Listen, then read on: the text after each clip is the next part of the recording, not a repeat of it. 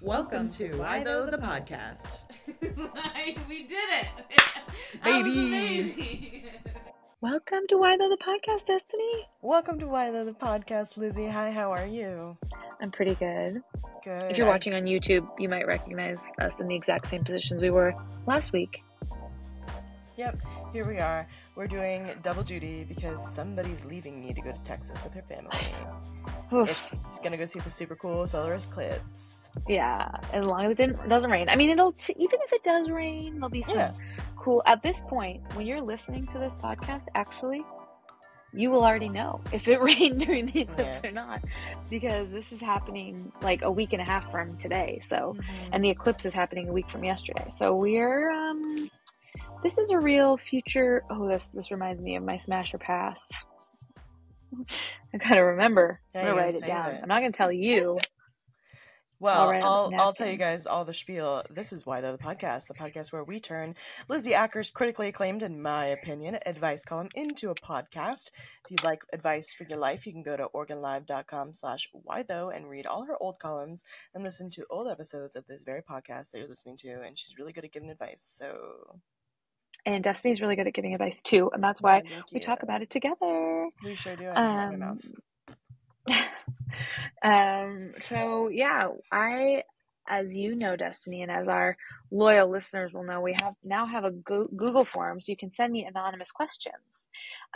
Because sometimes people, even an email, even me knowing your email is too much, and I get it. You don't want me to know anything about you, so I love it when people send me anonymous questions, and I did make, I don't know, it was a mistake, a bit of a mistake. I put it in the Portland Reddit last week. I was like, hey, I have an advice column, and people on Reddit are not always the coolest. Sometimes they are. I've found some cool stuff on Reddit, like cool stories and stuff. Met some nice people. However, they did flood my form with just non sequiturs.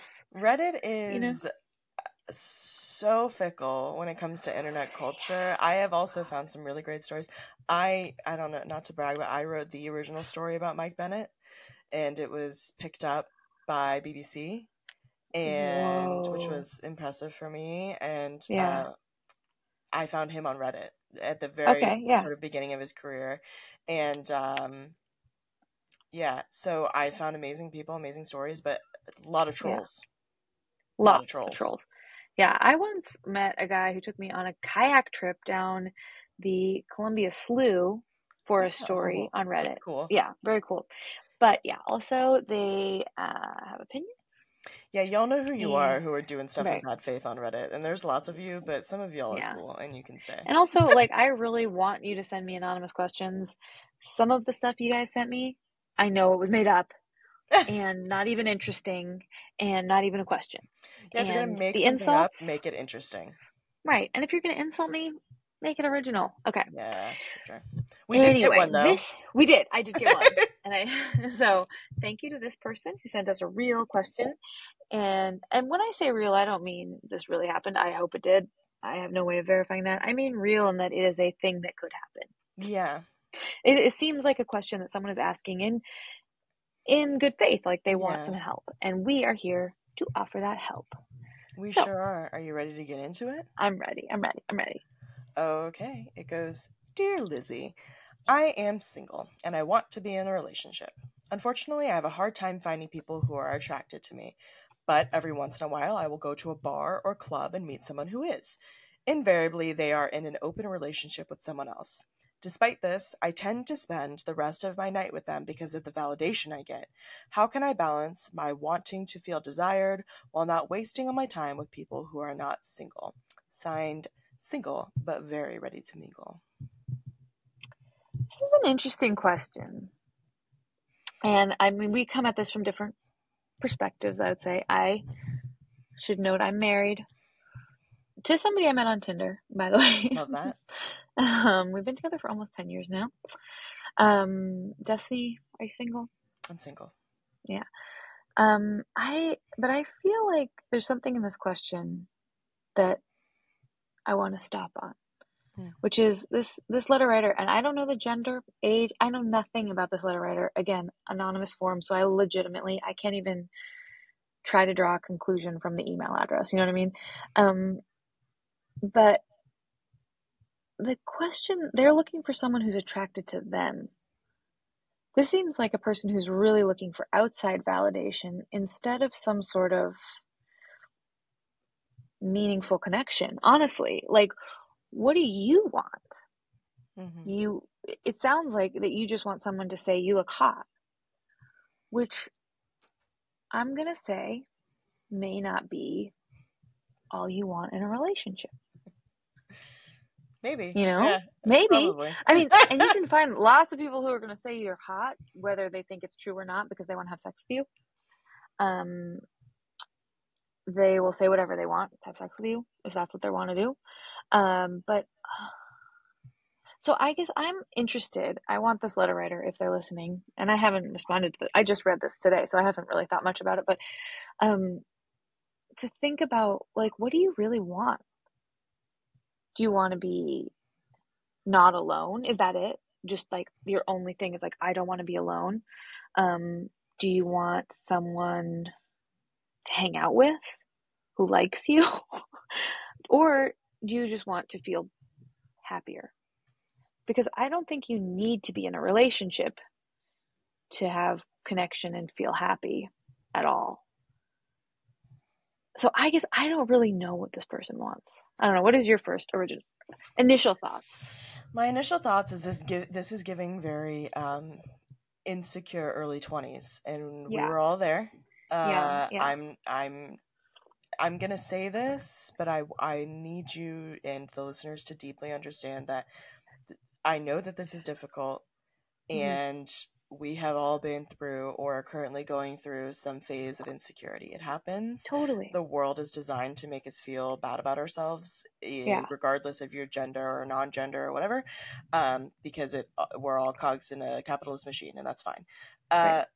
If you can't find the validation that you're seeking from other people, from yourself, you will probably not be that happy, even if you find a relationship.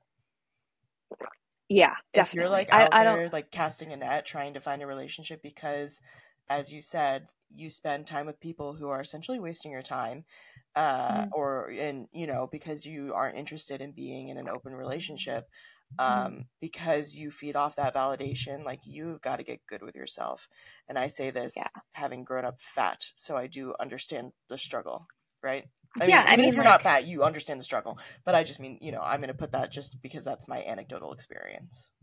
Yeah, like, I don't think you're ever going to find, as long as you're looking for your happiness and validation from an outside source, you might find it temporarily. I'm not saying you won't find it, but it waxes and wanes. Like, you don't. And honestly, your validation from yourself waxes and wanes. But if you can understand your own inherent worth, it will allow you to get over these, peaks and valleys of how feeling, like, of external validation. And also, again, this is why I want you to ask yourself, what are you looking for? Because if you're looking to hook up with someone, then, I mean, who cares if they're in an open relationship? If you're just looking to have that kind of validation that someone wants to sleep with you. And I don't know why I'm going with that, except that you're saying you're meeting them at bars and clubs and you're hanging out with them for the whole night. That's what I read it as. And I also am not judging on that. Been there. Okay. I have definitely been there. But now I'm 41, and I would say that trying to find your worth in other people is just a losing game. And once you figure out that what you really want, if you want to be in a relationship, I mean, I think what is good about a relationship is finding someone who makes you laugh, who you like being around, who you don't, whose voice doesn't make you want to poke your eyes out, like, who's fun to be around, a friend, like a good friend who you also feel attracted to. But that you can spend time with, that makes that, you know, that doesn't make you feel bad about yourself, but also like that's not where you're going to get your self-worth. Yeah, and I like what you're saying about like you got to figure out what you want, because I'm a person who categorizes relationships differently than a lot of people. Mm-hmm. I have never been in a long-term romantic relationship, not because I'm abhorrent and nobody wants me, but because No. I don't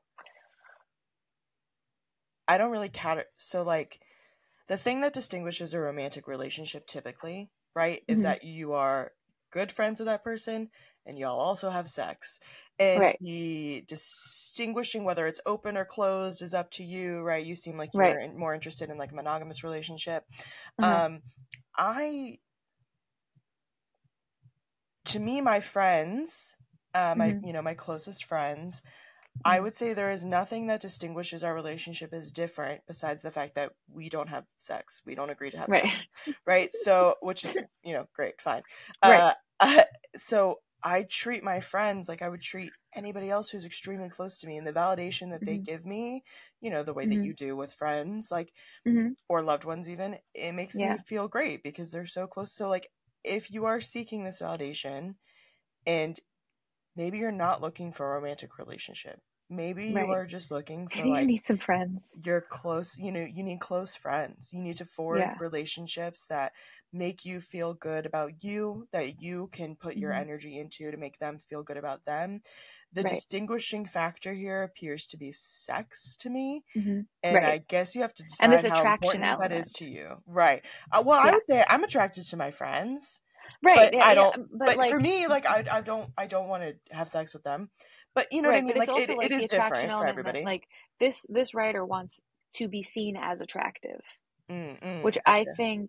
I think like if you're chasing that, Mm-hmm. being attractive, quote unquote, whatever that means. First of all, it is, I mean, it means different things to different people. It is absolutely, you're never gonna be as attractive as you want to be. I Right. mean, if that's your goal, I think you're gonna find yourself unhappy.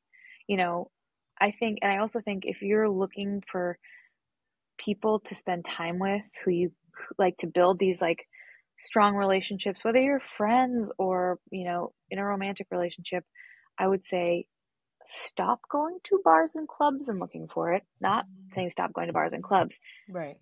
I just don't think that's where you're going to find what you're looking for. I think you need to figure out what it is you're looking for first, and then cultivate the areas in your life where you already have love, or where you already Mm-hmm. find joy. You know, like what is it you like to do? Do that. Find the people who want to do that and do that with them. Or like, Yeah. who are your friends? Like, put your heart into your friendships, be present in your friendships. Mm-hmm. And you know, whether you do or do not find a partner, uh in that sense, it's, you know, I have plenty of perfectly happy people who are single, and I know plenty of perfectly miserable people who are married. So, you know, like, it is not necessarily about that relationship. It's about who you are and how you feel about yourself. Totally. I also think you should maybe shift the way that you think about this. Well, in many ways, as Mhm. Liz just said, but also, I think it's wild of you to say, "I don't find many people who are attracted to me." How do you Mhm. know? Right. Because people aren't like stomping up to you and being like, I think you're so hot, like let's run away into the sunset, like Right. you can't put words into people's mouths. And if you're Mhm. interested in somebody and you're also not saying anything, they could be thinking the same thing that you know what I mean, like Right. it does require a little bit of vulnerability to tell somebody that you're into them. Some people Mhm. just aren't ready for that. It Yeah. doesn't mean that they're not into you. And I'm not saying you should also assume that all these people that you're around are just into you. I just mean like, don't close the door before you know Mhm. what the deal is. Because you're Yeah, and going to a also, bar yeah. and strangers are into you. Like are you saying that people aren't into you in the intimate way that you're looking for? Or Mhm. only strangers are into you because they want to have sex? Like what Right. differentiates being quote unquote into you? Right. Yeah, and it's really not like a numbers game, honestly. Like, you Right. don't need everyone to be attracted to you. Like, you don't, and that might not even be preferable. Like, you will find, if you're, trying to be authentically yourself, I think you'll find people who are attracted to that. Kind of like Destiny saying, like, I think my friends are attractive. Yeah, I think all of my friends are beautiful because they're people I love, and I know who they are. Mm-hmm. And I think, like, if you can get, I'm not saying that there's, no place for physical attraction. There absolutely is a place for Mm-hmm. that. But I think when you widen your idea of what that even means, Mm-hmm. the world just opens up to you. And also, like, when you're saying, like, I can't find people attracted to me, it makes me think you also probably have a very slim idea of what's attractive to you, like who you want to be attracted to you. Mm-hmm. And I also, like, I spent my 20s absolutely, in relationships, in and out of relationships with absolutely unavailable people. People that Yeah. were not available to me in the way I wanted them to be. Yeah. Um, and, sometimes they were giving me lots of validation, and then sometimes they weren't, and I think when I got a little older and had a little more experience and finally met someone who was available to me, Mm-hmm. it was a bit, like, jarring. I think for the first few months of my relationship with my husband, I was like, what's your problem? Like, what is the other shoe that's going to drop here? Like, what is your game? Um, but yeah, when I met him, I was like, he's too young for me, blah, blah, blah, all this stuff. He's 5 years younger than me, by the way.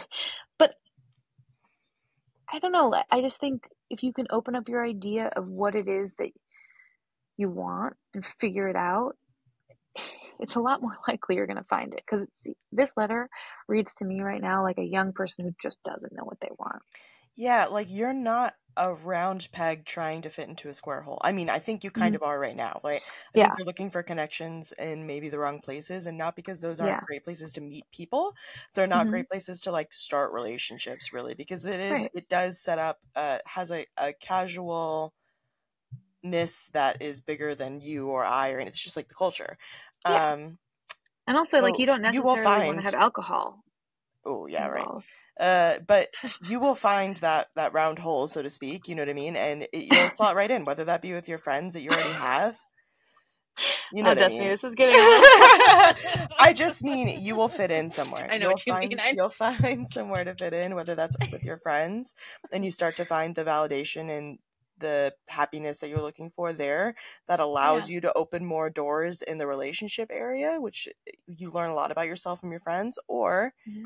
whether you find this relationship that you're looking for and you realize that, like, oh, somebody who wants me wholly, you know what I mean, like not Mm-hmm. just for like a night, but they want to talk with me and hang out with Right. me and all that stuff. Like, just Yeah. leave the doors open, it's going to be okay.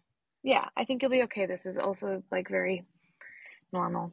It made me really think of being Yes. in San Francisco, and, like, I was probably, if I look at a picture of myself now from this time, I'd be like, that was the hottest point of my life. I just looked so good.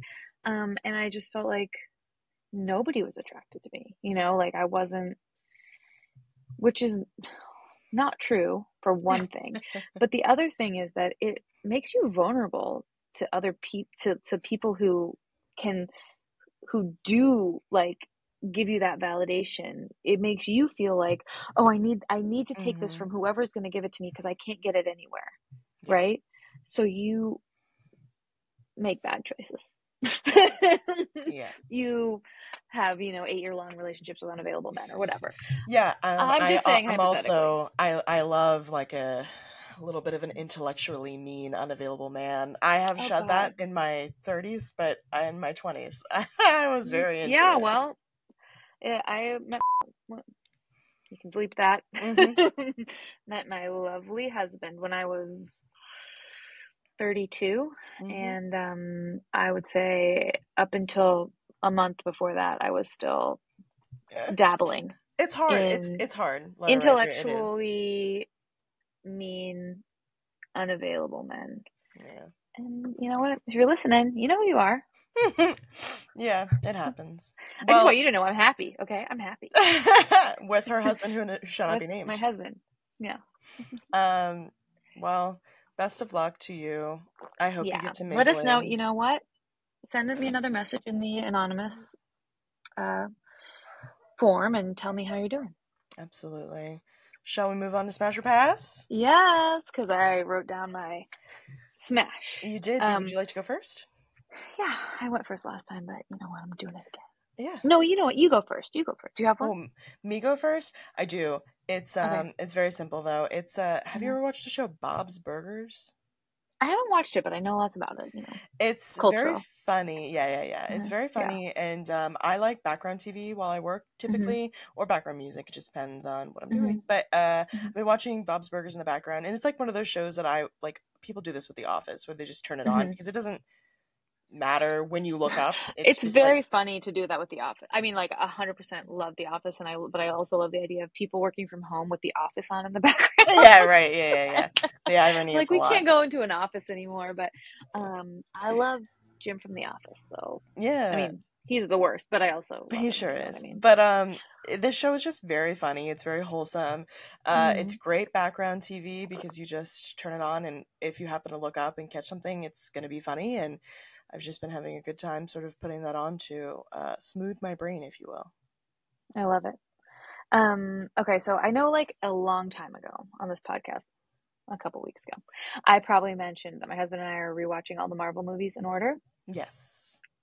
We finally made it to Endgame. It took us 4 nights to finish watching Endgame. It's a long movie, but I really love it. I really loved it. I mean, a lot of movies I've seen multiple times because, like The Office, we do lots of, you know, comfort rewatching. Yeah. And for me, Marvel is just entertainment and doesn't require any sort of deep thinking. You know, sometimes Paul Rudd shows up, so it's great. But Endgame, I remember seeing it. It's funny that it came out in 2019 because it's such a pandemic movie. I mean, it's like about all of civilization losing half their people for 5 years. Like everything changing is, you know, I feel like I would teach a college course on this. Like I mean, I know they're like it came out first, but it's really pandemic. Like it's a really pandemic movie. You should reach out to David F. Walker, who is a local comic book writer, and also Brian Michael Bendis, because they teach at the University of Portland. They teach comic classes. I would love to give a guest lecture on just my thoughts. Guest lecture. Yeah. But there is a moment in Endgame which I remember very clearly when all of the female superheroes come together, and I remember crying in the theater when it happened. And last night I cried again, and I'm like, what? It's like so obviously manipulative, you know, in a way. Yeah, lots of male reviewers were like, this is fan service. But yeah, you don't know what it means to me. I know that it's fan service, but I'm also crying. I don't care. I loved it. I love it. Yeah. There's enough female superheroes here that they can all just like mount up and just save the world. Anyway, love it. Endgame it holds up, I think. So some people might not know that actually Lizzy started engaging with my content because I was making a lot of Marvel content. So I was like very into the first phase of Marvel. And I mean, still into Marvel content, but basically, like when I got sick, I kind of fell off watching everything so intensely. Yeah. I loved WandaVision. You were writing about. I was writing about WandaVision. And I was like, I love WandaVision. And I'm gonna get back into it on my own time. Yeah. But I also loved Endgame. I remember seeing it in the theater. And I mean, I will cry at anything. I cry at commercials on TV. I'm like, I cry, and I'm fine with it. I used to not be fine with it, but now I'm fine with it. There was a small child sitting in front of me, and when spoiler from 2019, you guys, when Peter Parker turns into dust, he went, "Oh no, Spider-Man! And I just started crying so hard because I Yeah. was like, this child's hero just got turned into dust. Well, that was actually not to like Endgame. Oh, was that you. not That was Endgame? actually That was yeah, that was the one before. yeah. What's the one before called, which we just watched? Infinity War. Infinity War, that's right. Yep, Yeah, at with the end of Thanos. Infinity War. The end of Infinity War is Yeah. what? Yeah. Yeah. I just looked it up Because because that's when they get dusted, right? And then Yeah. Endgame is like them dealing with it. Yeah. I remember. Yeah.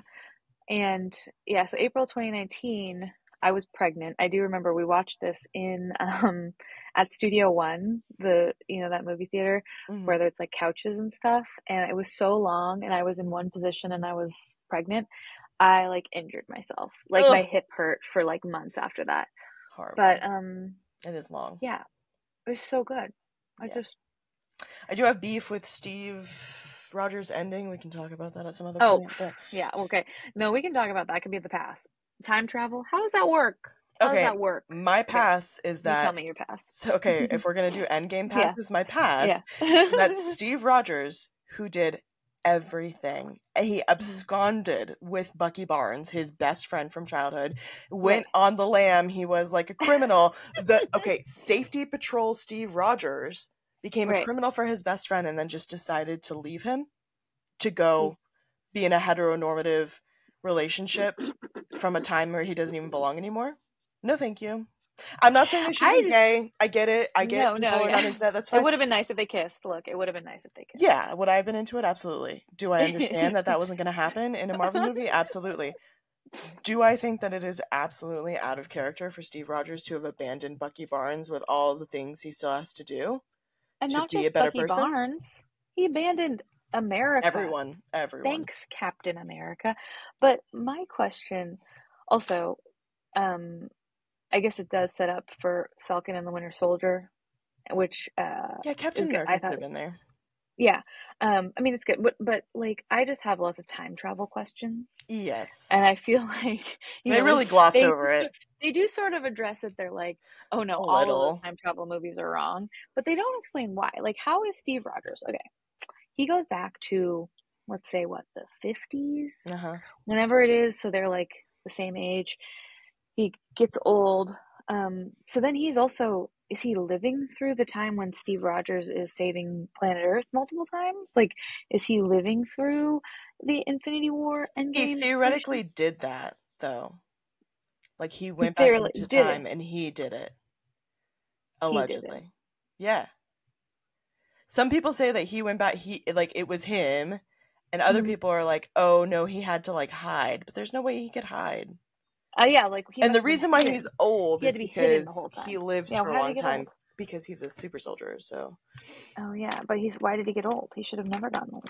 Well, they're not invincible. They just live for a really long time. Yeah. Anyway, so now this is a Marvel podcast. I love it. Great. And I think I can safely say both of our passes are the complicated questions around Steve Rogers and time travel.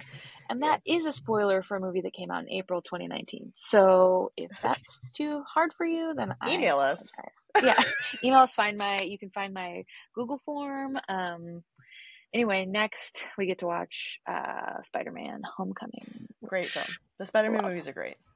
Yeah, I feel like Endgame is a real peak, but then. Yeah, I've loved every Spider-Man iteration. I also thought Andrew Garfield was a very charming Peter Parker.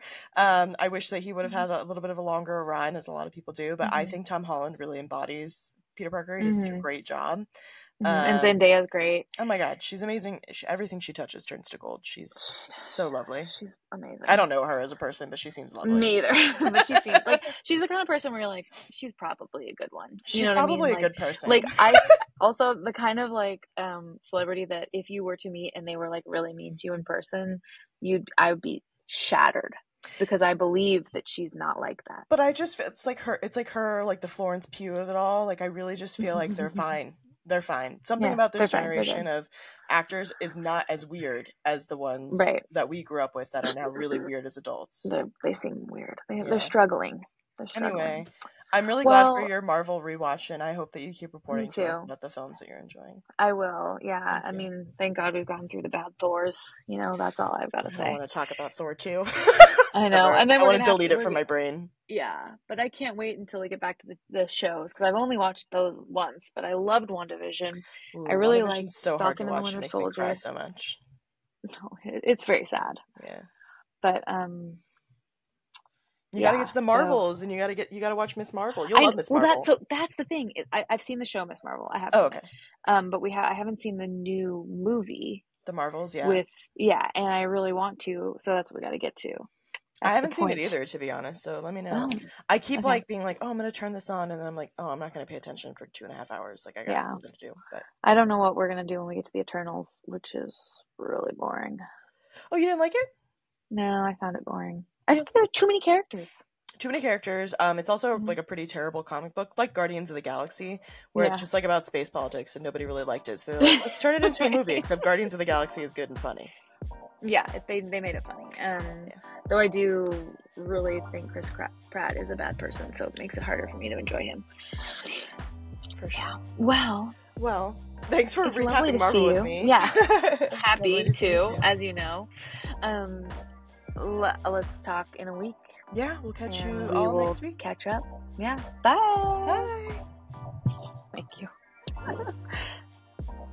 For listening to Why Though the podcast. Subscribe for weekly episodes wherever you listen to podcasts, and don't forget to leave us a 5-star review. If you're looking for more Why Though, check out my column that comes out every Tuesday on OregonLive.com. You can support our local journalism by going to OregonLive.com/pod support.